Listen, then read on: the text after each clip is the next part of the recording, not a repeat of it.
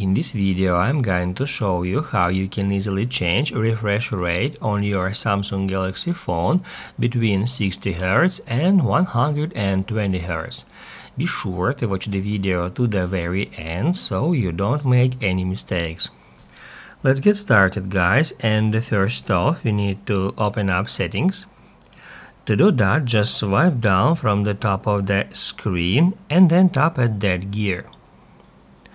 Now guys, at settings we are looking for the option display, and once it is done and you are here at display settings, then you need to get into motion smoothness.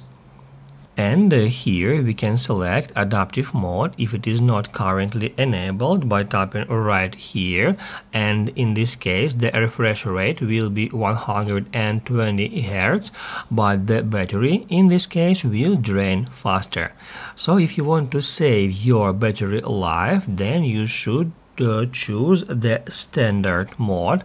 The refresh rate will be 60 Hz, but the image will not be that smooth. Once you are done with that, don't forget to tap at apply to apply the changes.